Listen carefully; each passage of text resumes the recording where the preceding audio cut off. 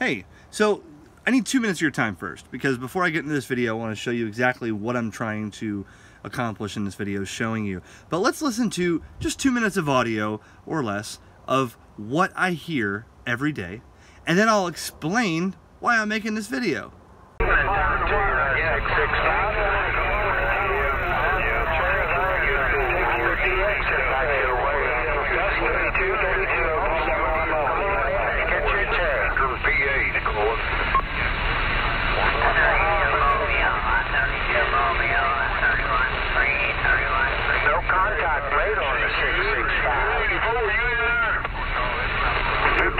Southeast Georgia, 396, Buffalo, New York, trying, sir. You but wasn't sure there. How you be today?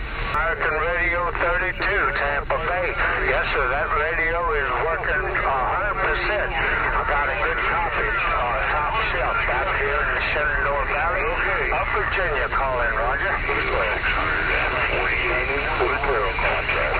You too, I'll tell you what, you popped right up there at 9S units right for a minute there, so that's a good overlap. I thought maybe I could squeeze in between the highs and the lows, but anyways, 2510 to listening. Oh my God.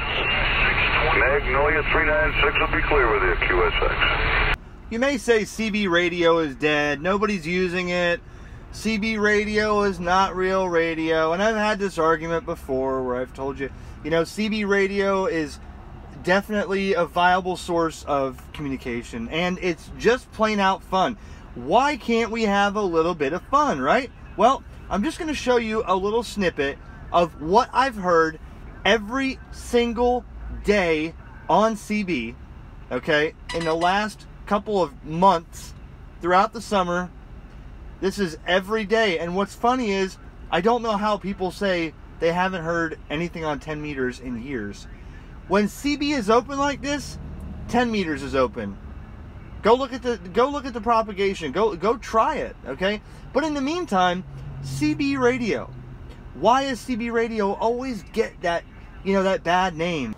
So the reason I'm making this video is I listen to a talk radio show, 101.7 in West Palm Market, WZZR, Love Doctors. And they have topics, and you know, one of the topics that came up again was about that app, you know, where you can get traffic jams and stuff on the app, and it shows you on the highway, what's it called, Waze or something like that. And somebody called in to the radio station and they said, yeah, I remember back in the day when CBs were still around. Nobody does CBs anymore, but those were great when we were on the road on a CB radio. You would hear about Smokey reports and this and that, and then they started laughing and talking and, you know, making fun of CB, you know, playing songs, Breaker 19, good buddy, you know, and they said nobody does CB anymore. And of course I had to call in and say, excuse me, as your radio authority, I could tell you that CB radio is still alive. And they were like, what? That's right, broadcasting over how many thousands of people in West Palm that were listening to that radio station. I said, yes, CB radio is still alive, but they still don't, you know, they said, okay, we'll take your word for it, but I don't know anybody with a CB radio. There are people out there that are still on CB radio, and that's how I started in radio when I was 9 years old, okay? CB radio is still being used, and it's still a very viable part of radio communication, whether it be for fun or emergency communications. CB radio is just another form of radio communication. The thing is this, guys, I just want you to know, this is how I started in radio, with CB. I always have a CB in my vehicle, and I've met a lot of people on CB that got hooked and they went to ham radio. So you can't say CB is that bad. But what you can say is if I go up to 10 meters, you'll hear nothing, but on CB,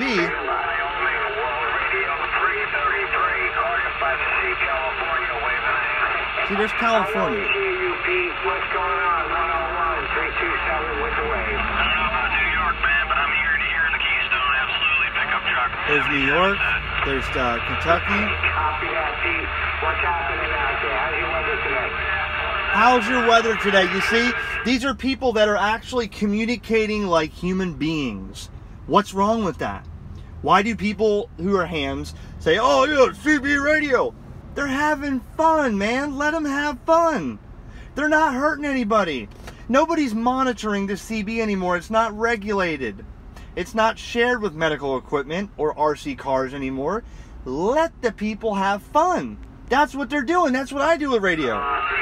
Okay?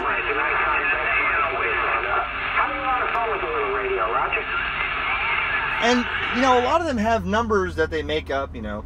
I usually use 382. You know, 382, frustration down here in the great state of Florida. You know, whatever. I mean, it doesn't matter. It's nothing real professional. I don't really get on here much lately and talk. I've worked some people, but I don't live on here every day. I got other radios. In fact, my 7100 and a new antenna is coming for this. I'm going to put HF back in here. You know, 80 through 6 or whatever. Anyways, moral of the story: if you're not a ham radio operator and you have a CB, or you're going to get a CB, fine. Listen. Okay? You're going to hear people out there.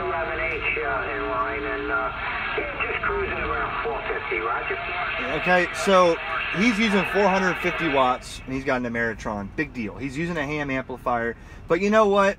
He's having fun. And guess what? I guarantee he's a ham, but everybody keeps telling him the bands are dead, nobody's on, so he's making contacts on 11 meters. Antenna is nothing more than a Browning quarter wave NMO style whip antenna that can be tuned on 10 or 11. I got it with an Amazon gift card, but that's all I'm using, and it's a weird mounting position, right? Well, it's tuned flat, but it is definitely a decent antenna on Amazon. I mean, can't go wrong. So the moral of the story is this: CB radio is alive and well in 2019. I encourage you to check out CB radio if you're a person who thinks you want to get in radio. And you're like, well, Eric makes these videos on ham radio, and that's not really for me, but I would do a CB. But everybody tells me nobody's on CB radio. Well, there's actually quite a lot of people on there. Okay? Sometimes so many people you can't listen to just one.